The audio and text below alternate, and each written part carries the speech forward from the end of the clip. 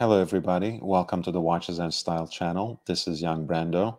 We ended the last year on a very positive note for the horological community, and we learned that on the eve of its 130th anniversary, Universal Genève, or Universal, had been acquired by Breitling, or more properly, the ownership group behind Breitling, the partners group. And I made a longer video on this that reflects my take, but overall, I am very optimistic because I think the executives that lead Breitling and the brain trust that guides them has done overall very positive things for Breitling in terms of reigniting that spark, reviving their heritage. And I think they are well placed to do something quite similar with Universal as well. And I was particularly emboldened or teased more properly by some public statements made by those executives, and from what I've heard through other collectors and insiders, because they are thinking of placing Universal, situating Universal in the market as perhaps a more high horological and boutique sibling to the Breitling brand, which I think is a great idea. For this video, I'm just going to talk about a few watches that I think they should bring back for the new Universal brand, for the energized modern reawakening of this legend for vintage collectors. And I have made a selection which I'm going to share with you in this video. And I think there can hardly be a better place to start than the Universal Pole Router, which has been the point of entry for many to the world of vintage watches. And of course, that has a lot to do with its accessibility. Even though the price point has been steadily rising over the last few years, this is still a very attractive price point for many to start thinking about vintage watches, to start investing in vintage watches. And what makes the Pole Router so appealing is, at least in part, the name behind it, the cachet behind it, because this is a watch that was designed by a youthful Gérard when he was nearly 23 years old. He was commissioned by Universal,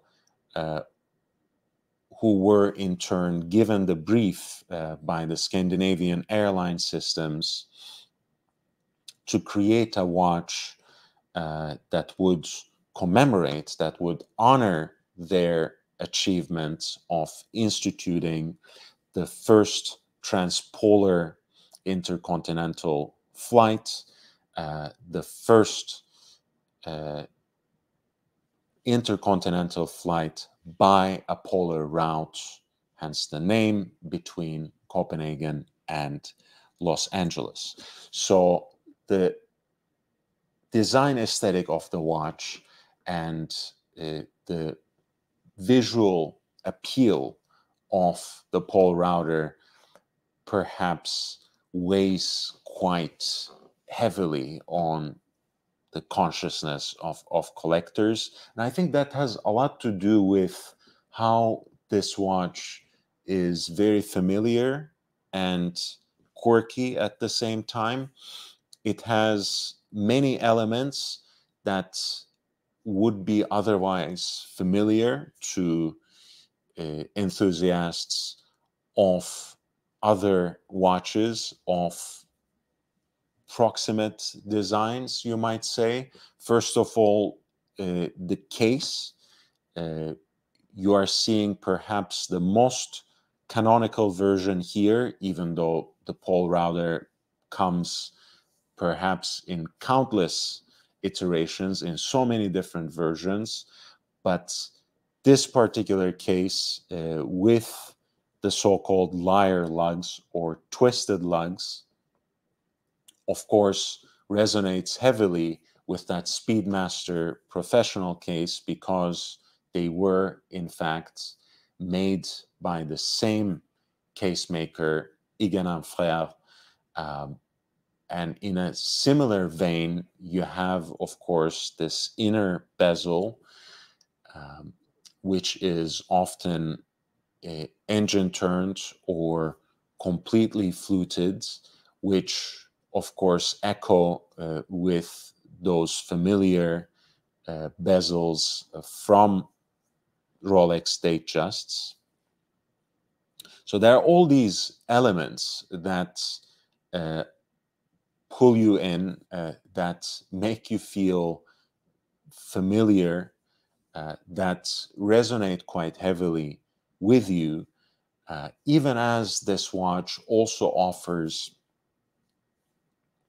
its own singular pleasures. One of the most beautiful details, if you ask me, is that asymmetric opening, that trapezoid shape of the date window at 3 o'clock. And in the original versions, and this is one of the ways of knowing that you are in fact on your way to source a better, if not the best vintage example, those trapezoid date windows are in fact matched with a magnifier of the same shape on the crystal.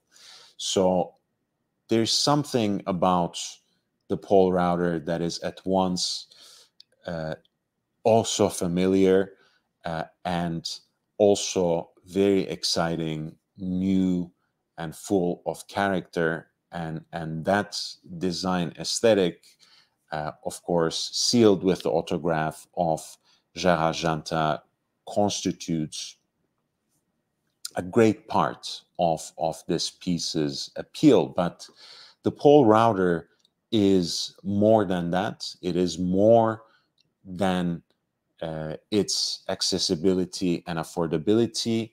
It's more than just its design aesthetic.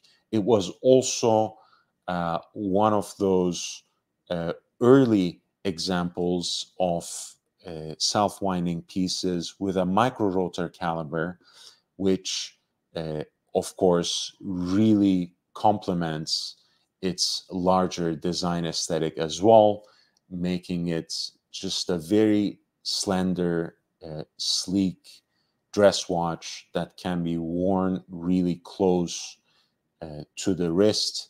And of course, if you pop the case back, I think the architecture of the micro rotor caliber is also always very interesting to observe. And of course, the other exciting part is the variations on the theme, right? There are so many different reference websites that go with this particular model. And more recently, there is a Paul Router book that was just released, actually, and the timing could not have been better in hindsight. I don't think they have actually planned it that way, but somehow the release of the Paul Router book more or less coincided with Breitling's announcement of the acquisition.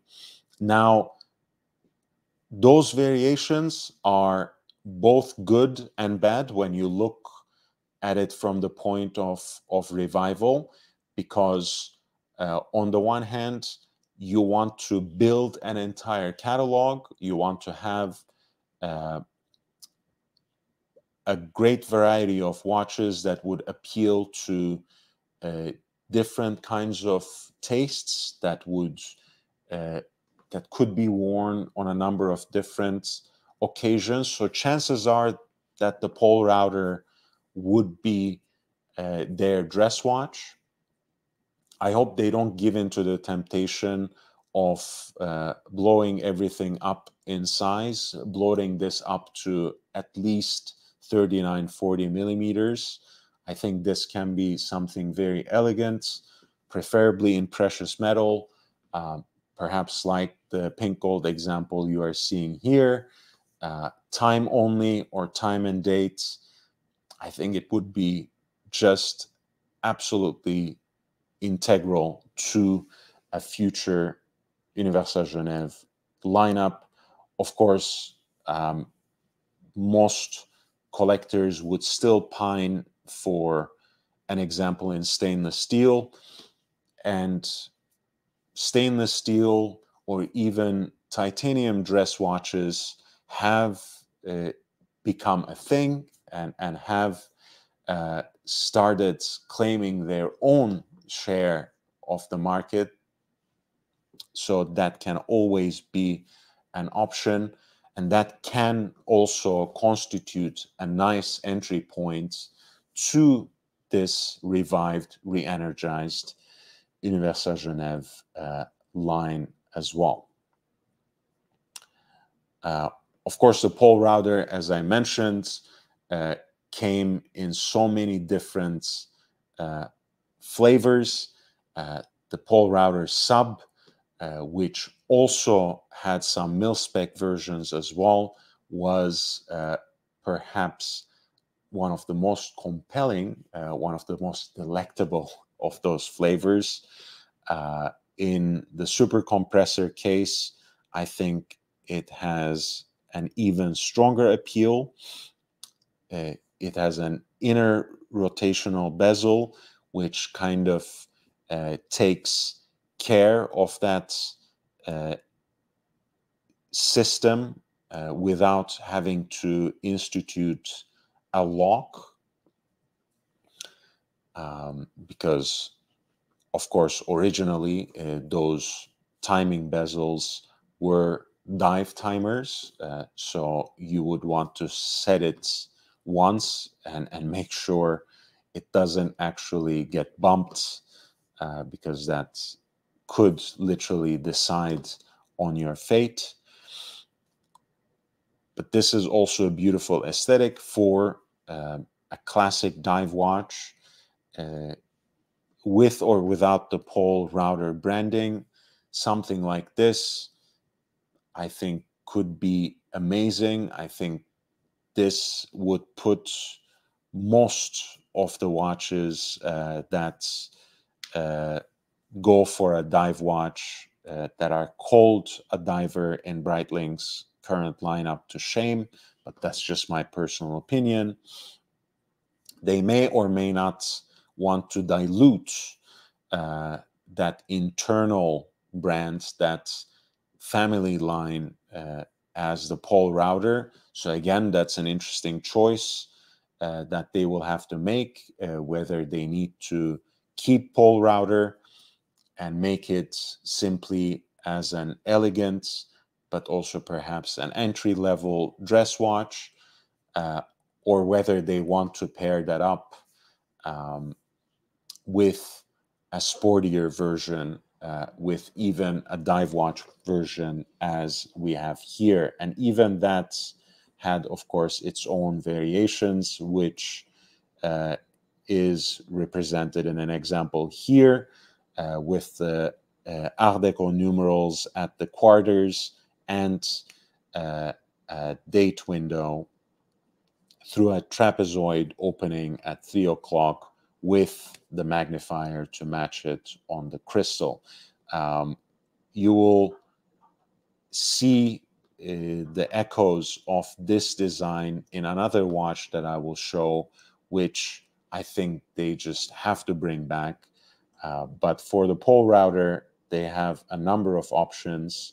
And even though I would like them to bring back all of them all at once, I think ultimately it would be wise for them to settle on just one, and have that internal brand, have that iconic line, perhaps dedicated to dress watches, probably in precious metal, but perhaps they could also reimagine it in stainless steel at the entry level, but they have to remain focused on that point.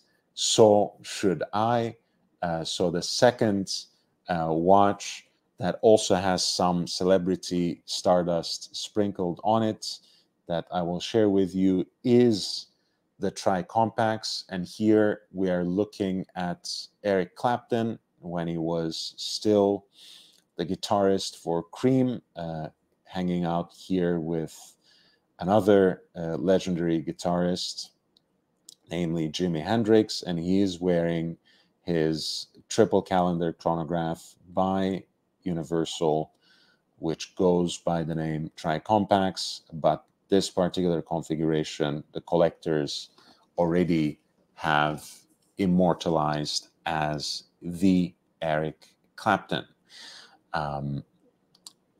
Of course, in addition to that association, because Eric Clapton, to us watch collectors, to watch enthusiasts, is more than a legendary guitarist, more than a great musician. He's also a man of taste, someone who has been really influential now for decades among watch collectors. So that means a lot for this watch to be associated with his name in the first place.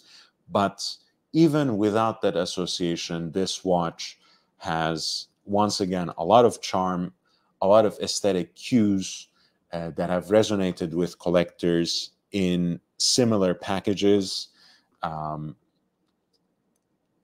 I don't even have to repeat what I said about the lyre lug case. That's an integral part of the aesthetic that almost everyone appreciates.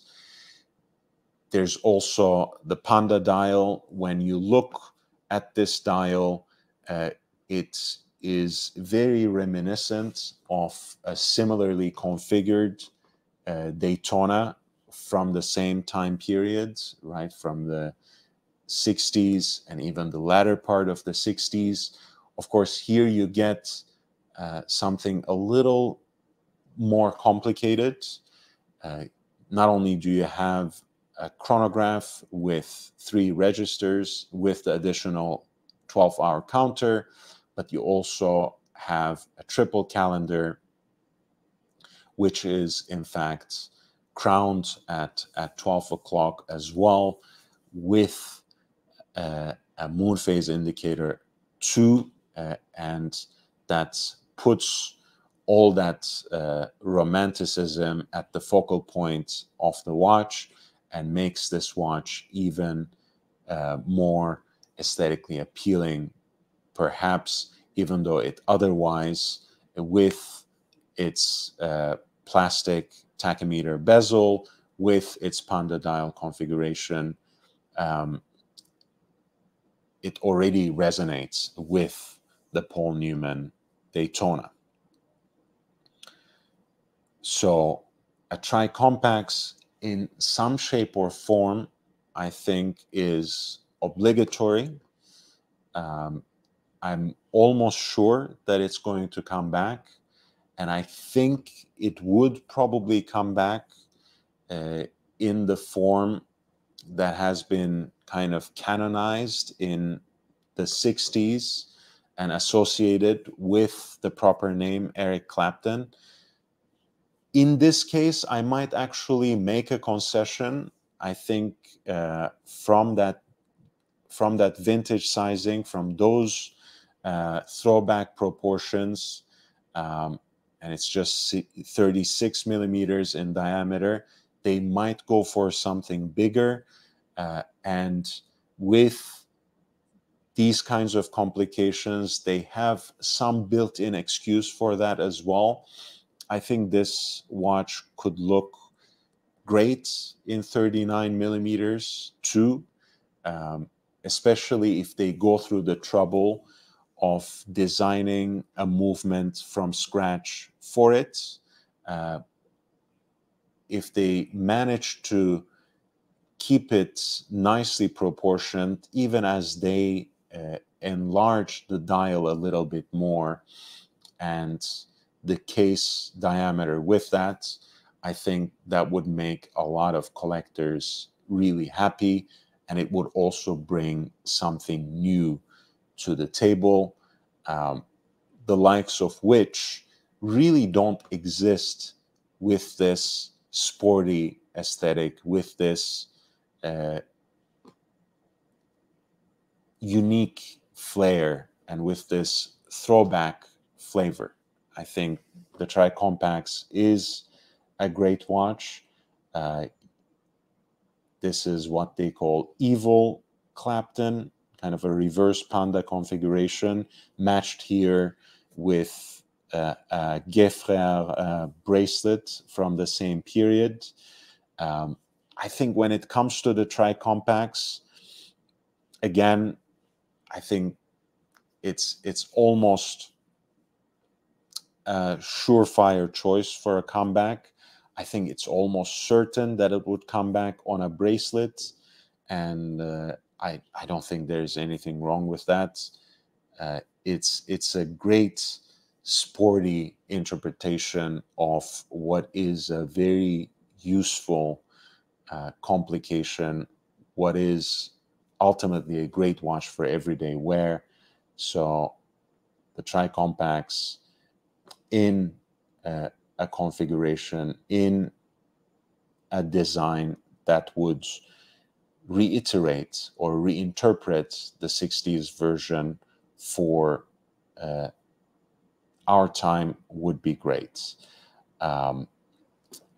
As I was talking about that Paul Router sub in the version that had the Art Deco numerals, I had this particular chronograph in mind. This is the Universal Space Compax. It is actually much more in the mold of those iconic chronographs that we have so far mentioned. The Omega Speedmaster, which became the Moonwatch, the Rolex Cosmograph Daytona, in that same vein, with that same extraterrestrial aspiration, Universal Genève designed a watch called the Space Compax, and it is a chronograph that is crossbred in so many ways with a dive watch as well, with these rubber-clad pushers. Again, everything seems to be just right. There's a lot about this watch that is familiar. There's a lot about this watch that is very compelling, since it brings together two perennially popular genres of sports watch in one neat package, a diver and a chronograph in one, and puts it with this asymmetric case design, the rubber pushers, and that sole Art Deco numeral at 12 ultimately blends it all together once again in a very unique twist. A watch, I think, that is already quite a strong contender for one of the, I think, some of the most underappreciated watches from the period.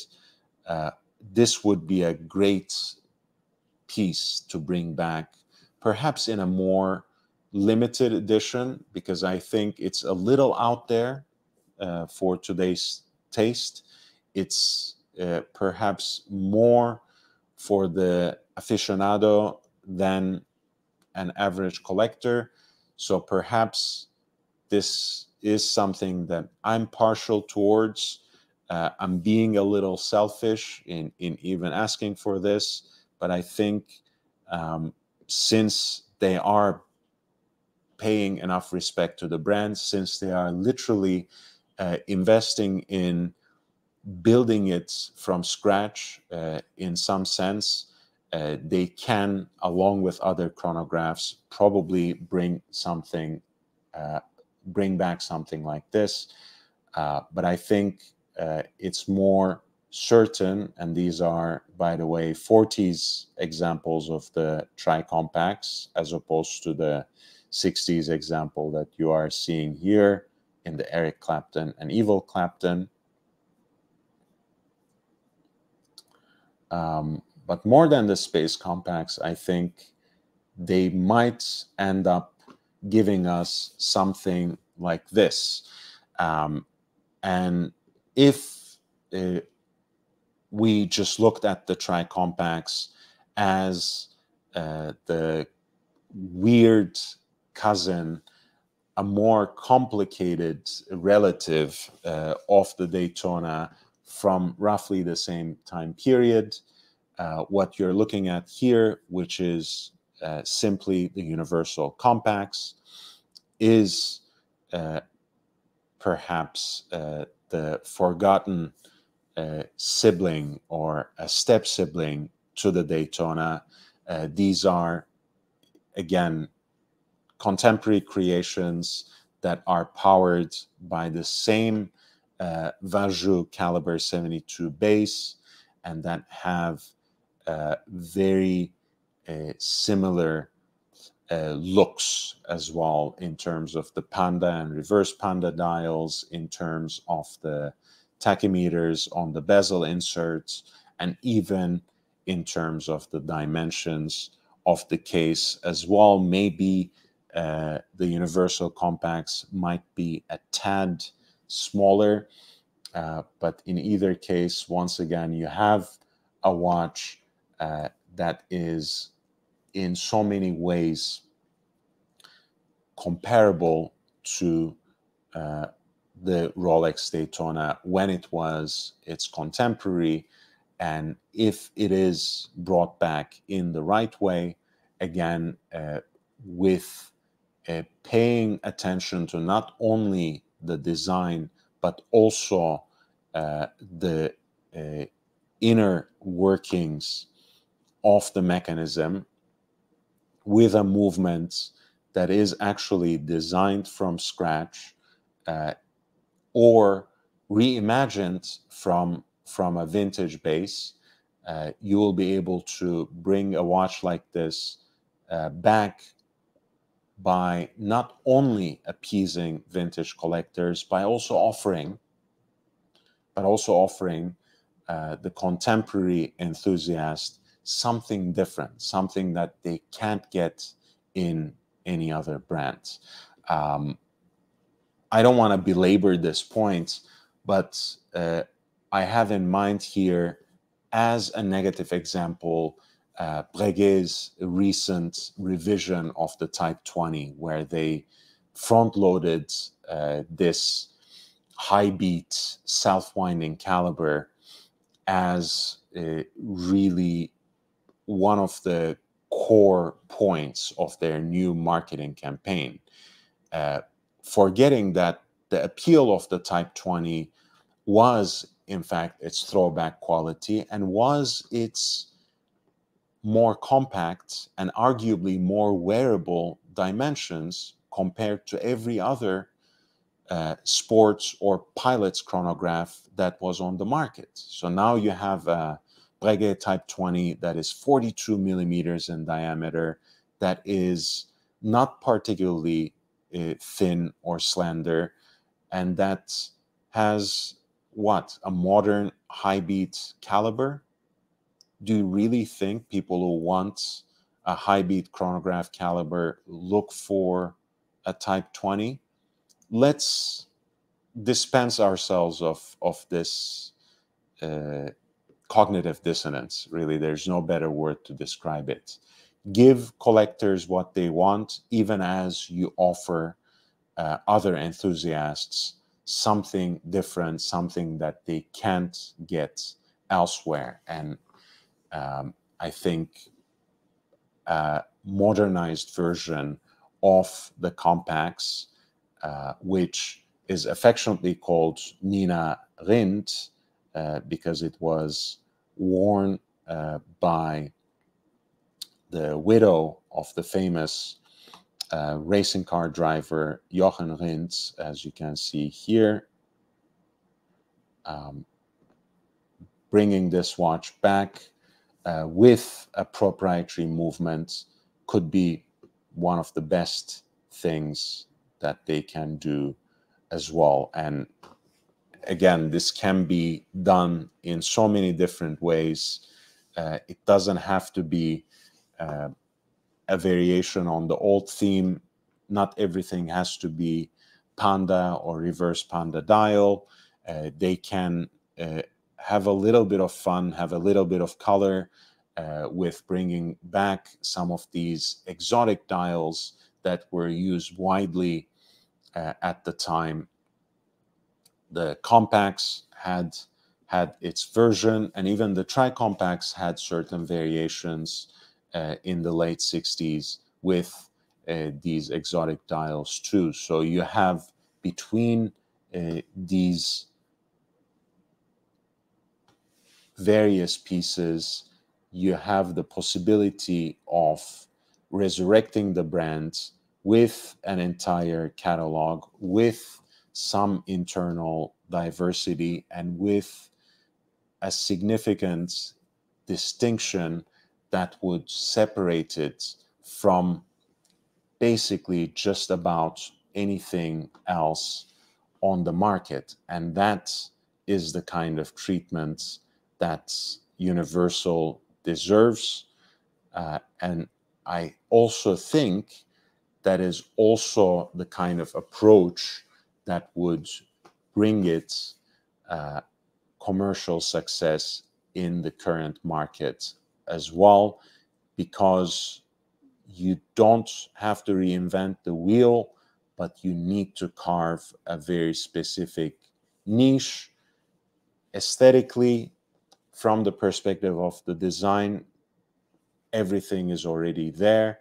As long as that is respected, as long as the proportions are not messed with in an unnecessary way, and as long as they start from within, building proprietary movements for these watches, that would then accommodate the kind of visual distinction that these designs already have. I think they will have taken a big step towards success. So I hope they will bring at least some of these pieces back, hopefully in the form that I have underlined in each case. If you have liked this video, please don't forget to hit the like button. If you are not yet a subscriber, here's your chance to do so. I'm here with watch-related content practically every day. And this is a channel that is built simply around passion for and knowledge of wristwatches. So your participation in that community enriches the experience for everyone involved, including me. So I hope you will join us, and feel free to share the link far and wide with other enthusiasts and with fellow watch collectors. In the meantime, please leave a comment and let me know what you think. Let me know what models Universal should bring back for their revival, and whether you have any more ideas, any original or unique takes as to how they should revise some of these designs, as to how they should perhaps rethink some of these models.